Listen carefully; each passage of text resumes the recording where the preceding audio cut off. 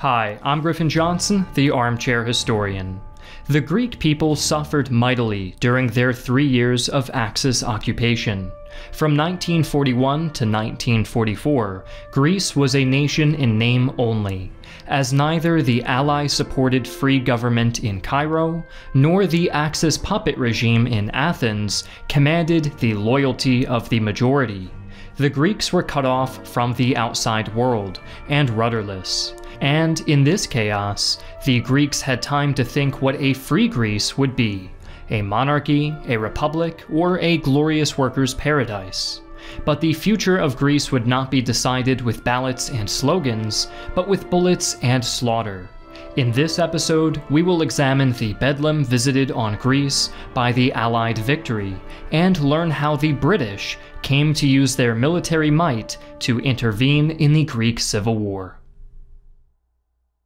Before we continue, I'd like to take a moment to highlight the sponsor of today's video, Star Trek Fleet Command, a free-to-play mobile game for iOS and Android that lets you interact with the various iconic characters from Star Trek: The Next Generation, the original series, and other important entries into the franchise. Choose a faction and start engaging with various storylines via the mission system, and enjoy real-time combat and exploration in a vast and interesting galaxy. An exciting new in-game story arc is now launching alongside a new Paramount Plus show, Strange New Worlds. Players can interact with the show via weekly episodic missions and fill out their crews with officers like Captain Christopher Pike and Science Officer Spock. New players don't need to feel left out either, as the holodeck feature allows them to explore past missions and story arcs while still enjoying the constantly evolving main campaign with new abilities, enemies, and secrets lurking in deep space. Start your captaincy and explore the Strange New Worlds update by heading over to the link in the video description and download the game now for free on iOS and Android devices.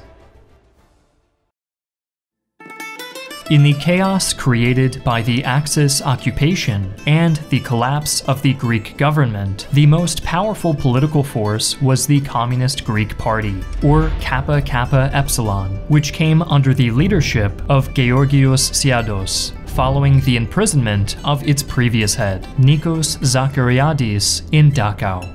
The National Liberation Front, or EAM, was founded under Kappa Kappa Epsilon direction in September of 1941, creating the Greek People's Liberation Army, or ELAS, the following December. The combined EAM-ELAS would begin operations in spring of 1942, demanding its members do something completely foreign to the individualistic Greeks, who were long suspicious of organized authority thanks to centuries of foreign misrule.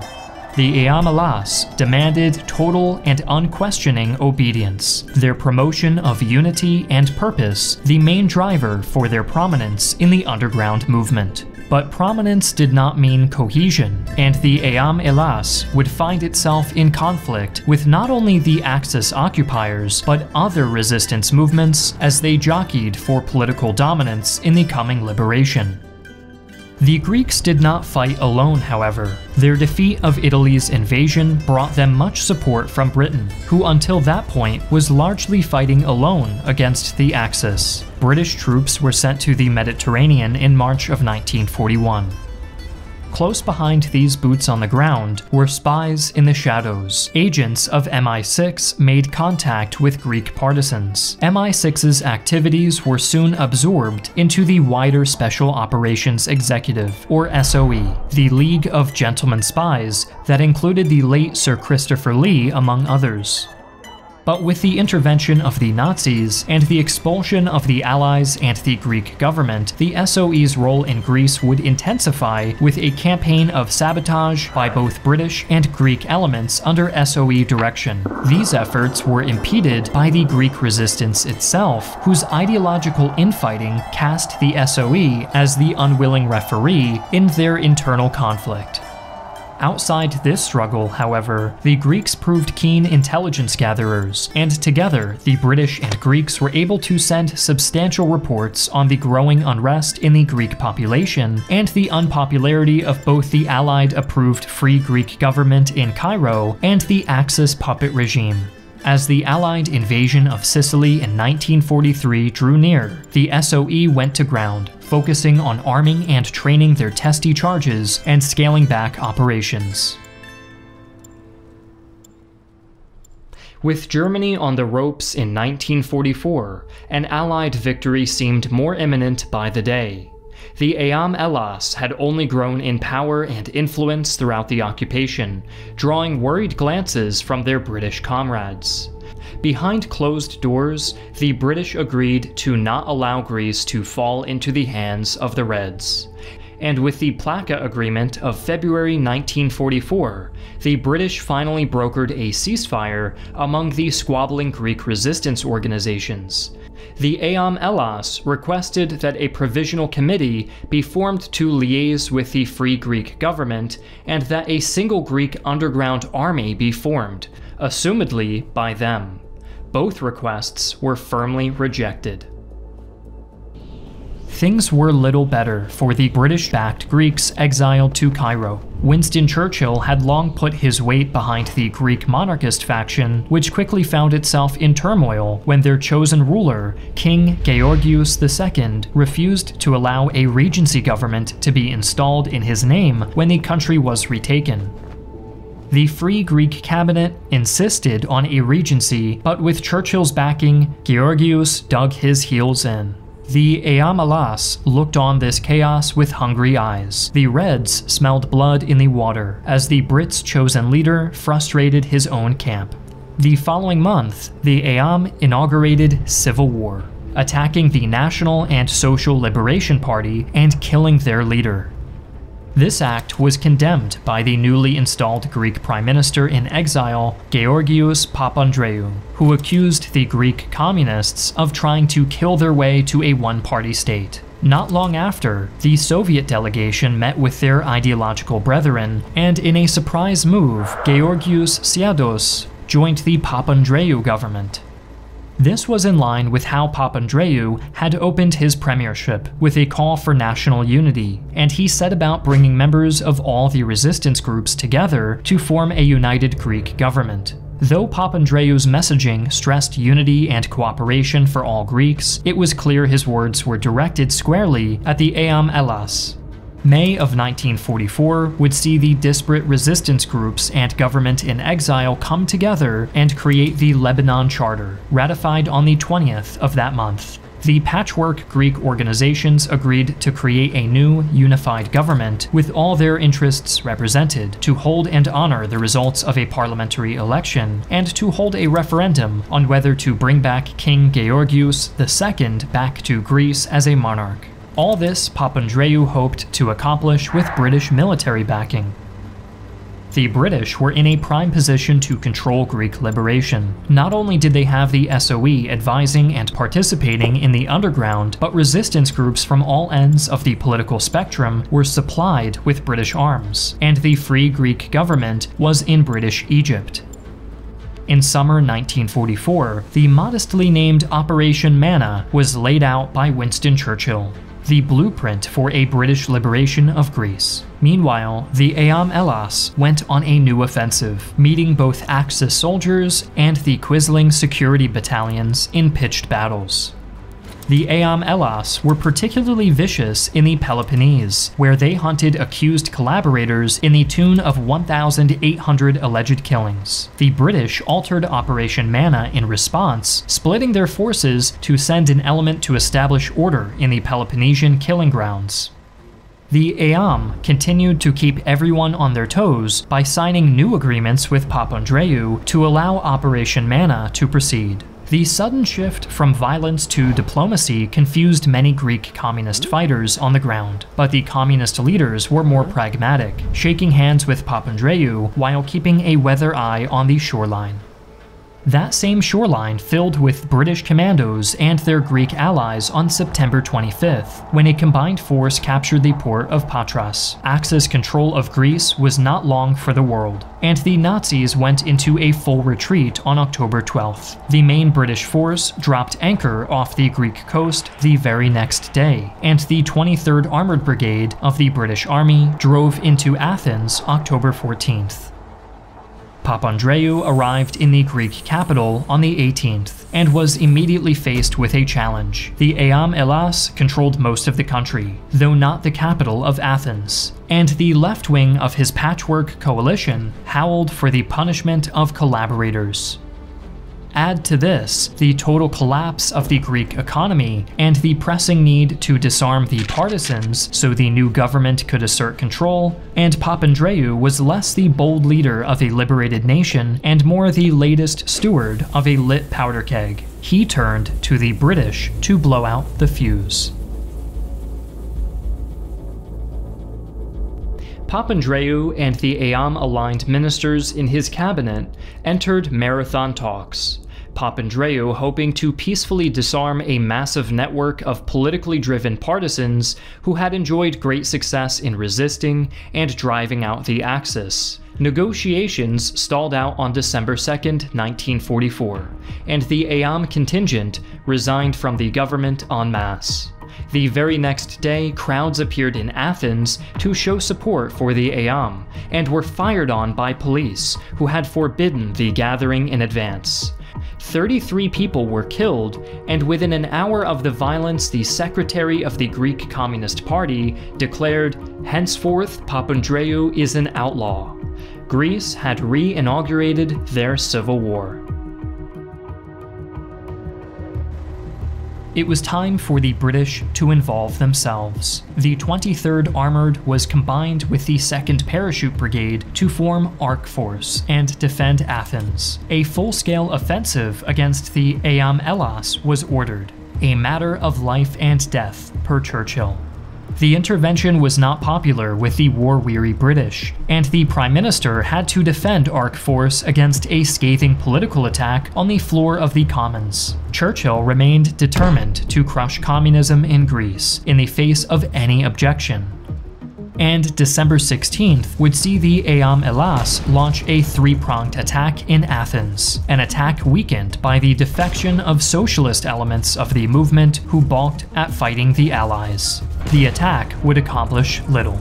The Communists did take territory in the south of the city, territory the British cleared by the end of the month. And it was here that Ark Force stopped. Even Churchill knew the futility of trying to beat the Communists in a brush war in the Greek countryside.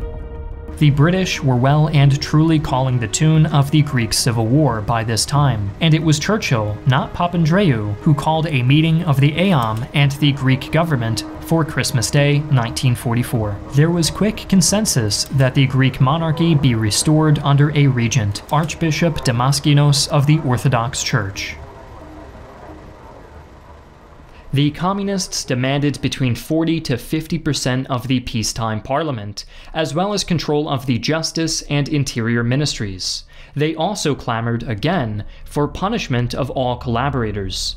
These demands short-circuited the conference, but the Communists did not pick their arms back up immediately. Churchill, finally browbeaten, did some browbeating of his own to convince King Georgius II to accept a regency government. Archbishop Damaskinos was installed on December 30th and accepted Papandreou's resignation, appointing hardline anti-communist general Nikolaos Plastiras to head the government. The Communists, faced with the growing British military presence, decided that the time for fighting was done. The Eam Elas retreated from their holdouts in Athens and the city of Piraeus, but not before executing masses of alleged collaborators and taking up to 35,000 civilians with them as human shields. 4,000 would not live to see their homes again. The Communists and their captives slunk away. The twin atrocities of massacring supposed enemies and kidnapping hostages, planting a seed of anti-communist hatred in the wider Greek public. A seed that would bloom and be plucked by future authoritarian regimes in Greece. But it wasn't long before anti-communists began carrying out crimes against the real and imagined Eam Elas members, including extrajudicial killings and disappearances, intense surveillance, banishments to deserted islands, and the kidnapping and indoctrination of children, the last crime one that both sides shared a hand in. Arcforce stood down on January 8, 1945, and a legation from the EAM arrived to negotiate a truce with the British 2 days later. On January 15th, the EAM signed a formal armistice with the British, and all military operations ceased. The tired Tommies began packing up to go fight somewhere else, leaving the Greek communists to meet their countrymen and hammer out some kind of solution. The resulting Varkiza Agreement on February 12th saw the EAM Hellas commit to demobilization and British-supervised disarmament, while the Plakoudas government pledged elections within a year. With a tentative peace finally in place, Plakoudas could turn his attention to repairing the ruined Greek economy and curtailing his right-wing fellows' desire for retaliation against the communists, who had led the resistance for so long. Plakoudas would eventually resign after a newspaper published a letter he had sent to the Nazis in an attempt to convince the Reich to broker a peace between Greece and fascist Italy. Admiral Petros Voulgaris would succeed Plakoudas, and was forced to reckon with the appearance of vigilantes armed with weapons seized from the EAM Hellas, who sought their own retribution against the communists and who remained the very real power in many areas of the country. British soldiers would begin leaving Greece in large numbers the following April, beginning a years-long withdrawal that would officially end in 1950. This drawdown coincided with a year of mounting tensions, not only as the Greek vigilantes, who dubbed themselves the National Guard, postured and sought to satisfy their vendettas, but as the Greek communists began to regain some of their previous zeal, abandoning any notions of reconciliation and calling for a Greek Soviet-style state. This was bolstered by the release of Nikos Zachariadis, the communists' previous leader, from Dachau. Zachariadis resumed his former position, and it was under his watch that the third phase of the Greek Civil War would begin. On March 30th, 1946, a band of ex-EAM Hellas partisans attacked the police station in the village of Litokoro at the base of Mount Olympus. Full-scale guerrilla war ensued, and the British watched Greece turn red. Yugoslavia would supply the Greek communists with everything from small arms to landmines to anti-aircraft weapons. But even as the British threw their hands up and left the security of the nation to the fledgling Greek army in 1947, the Reds sorely lacked food and other basic necessities. It was here that Greece would receive a helping hand. The United States, eager not to let communism spread in the post-war world, sent the Greek government advisors and equipment that gave the Greek army a decisive advantage. The communists were placed on the back foot, and the Greek government pushed them back, culminating in a final battle on the Albanian border. The final communist redoubt in the Gramos mountain range fell after intense fighting in 1949. The defeated communists fleeing over the frontier. The Greek government declared victory, officially ending the Greek Civil War.